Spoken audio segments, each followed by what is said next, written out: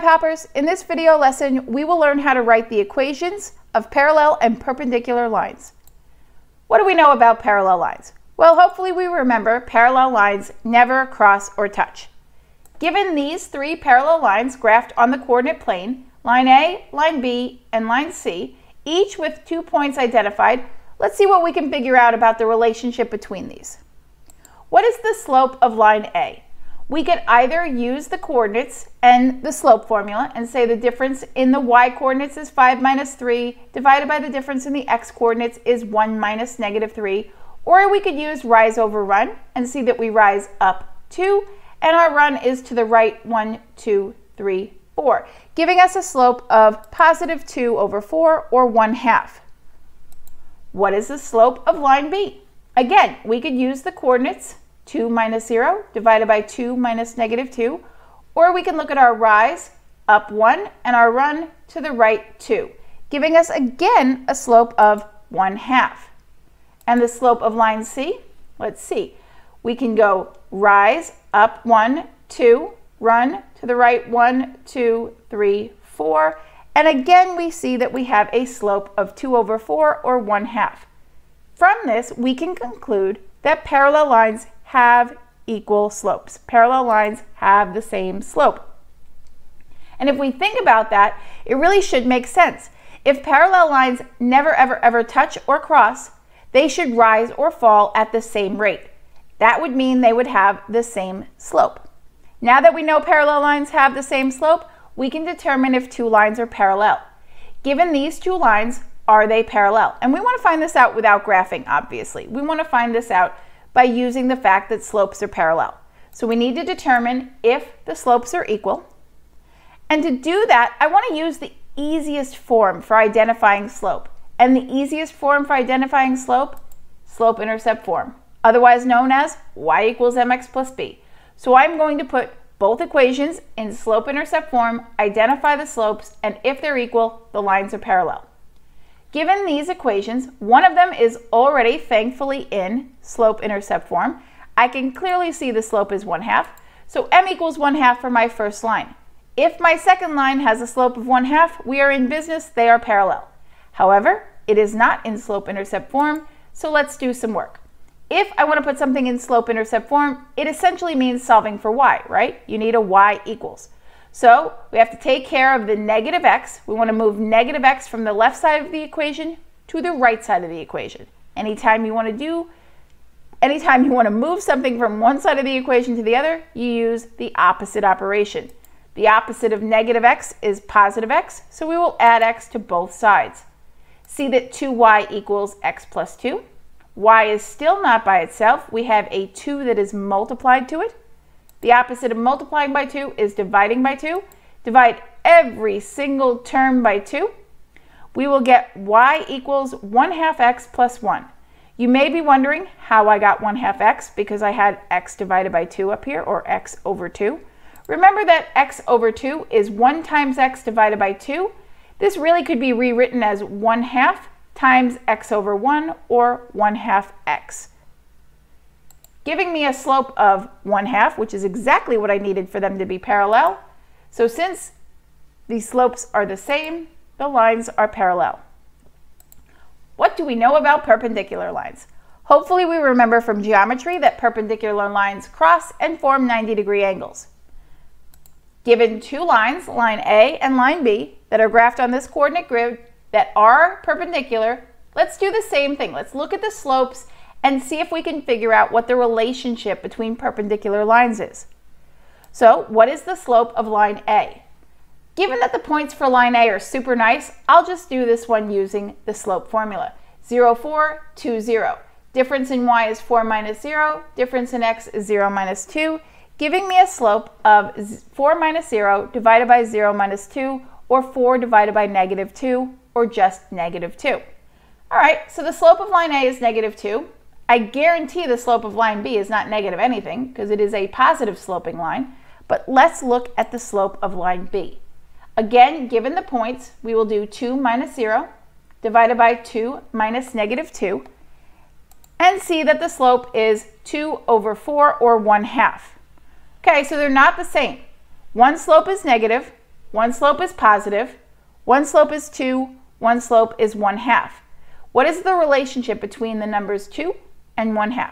If you remember from elementary school days, they are reciprocals of one another, right? Some people call them flips of one another. They're reciprocals. When you multiply reciprocals, you get a product of 1. Well, these are opposite reciprocals. So 1 and -2 are opposite reciprocals, meaning if you multiply them, you get a product of -1. And perpendicular lines have opposite reciprocal slopes. Knowing that relationship, we can now determine if lines are perpendicular. Given that information, are these lines perpendicular? We're going to do the same exact thing that we did for parallel lines. We're just going to look for a different relationship. To determine if two lines are perpendicular, you want to determine if the slopes are opposite reciprocals. So I need a form of an equation that is easiest to identify slope. Once again, y equals mx plus b to the rescue. I will put each equation in slope-intercept form and determine if the slopes are opposites and reciprocals. So they have to have opposite signs and be reciprocals of one another. And once again, I have one equation that is already in slope-intercept form, and I could easily see the slope is 2/3. So for that equation, I have m equals 2/3. For the next equation, I have a little work to do. I have to solve for y. So I have a 6x right here that I want to move from the left side to the right side. In order to do that, the opposite of positive 6 is -6. So subtract 6 from both sides of the equation gives me 4y equals -6x minus 4. Y is still not by itself. I have a 4 that's multiplied, so I am going to divide every term by 4. Doing that, I see that I get y equals -3/2 x minus 1. I realize that I really got -6/4, but we need to simplify. -6/4 is equal to -3/2, so my equation is y equals -3/2 x minus 1, giving me a slope of -3/2. Now let's look at our slopes. We have a positive, we have a negative. So far, so good. We have 2/3, we have 3/2. They are reciprocals of one another. Since the slopes are opposite reciprocals, the lines are perpendicular. All right, the last set of questions are the kind that usually give us the most problems. They want us to write the equation of a line that passes through a point, 6, -4, and is parallel to the line y equals 1/2 x minus 3.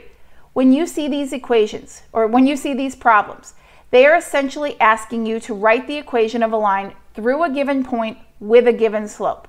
I know it doesn't look like they've given you a slope, but they really have, because they've told you the line we want to write is parallel to this line right here.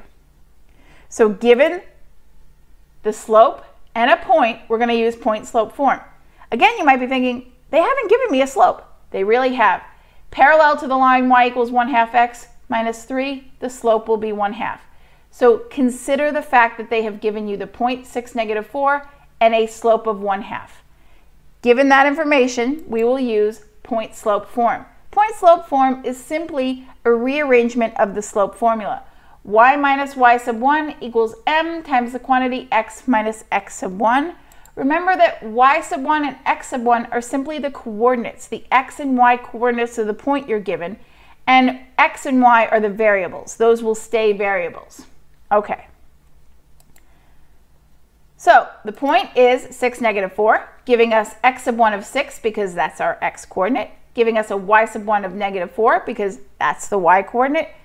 And since parallel lines have equal slopes, given the equation y equals 1/2 x minus 3, I know the slope of my line is going to be 1/2 because it has to be equal to the slope of the line given, which is 1/2. So I now have x sub 1, y sub 1, and m. X sub 1 is 6, y sub 1 is -4, m is 1/2.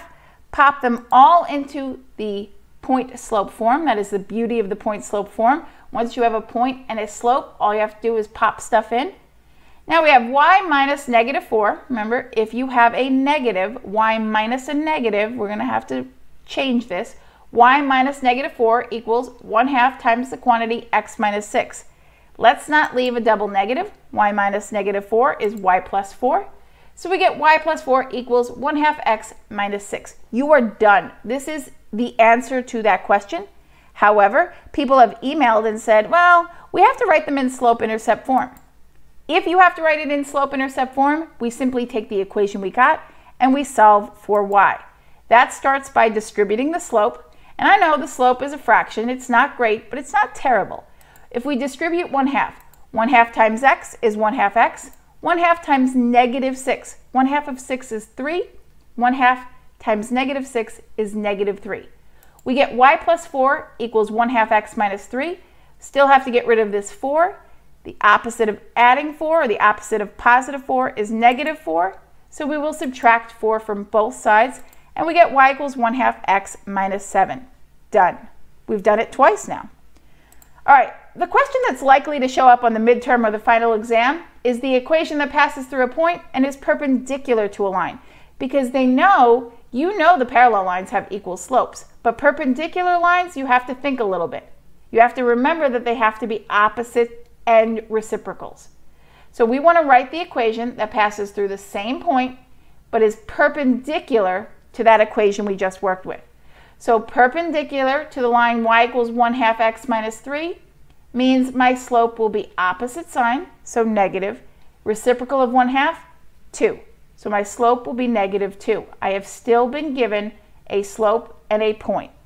Understanding that, I'm going to use point slope form again. So the point 6, -4 gives us x sub 1 of 6 because that's our x coordinate, y sub 1 of -4 because that's our y coordinate. And now we have to do a little bit of thinking.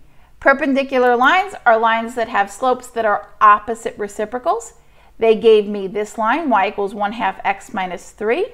1/2 x minus 3 has a slope of 1/2. The opposite reciprocal of 1/2 is -2. Now I have x sub 1, y sub 1, and m. I can just pop it into the point slope form. Again, let's not leave y minus -4 there. That's not great. Let's write y plus 4 equals -2 times the quantity x minus 6. I'm done. I would turn this in. However, if you have a hard rule of you have to write this in slope-intercept form, let's just solve for y. Once again, start by distributing that slope. -2 times x is -2x. -2 times -6 is positive 12. We get y plus 4 equals -2x plus 12. Get rid of the pesky 4 that's on the left side with y. Opposite of 4 is -4. Subtract 4 from both sides. We get y equals -2x plus 8. Once again, we are done and we have written it in slope-intercept form. If you still have questions, you should be subscribed to our YouTube channel. We'll make a custom video for you and then you'll be good to go. Till next time, Math Hoppers, take it easy.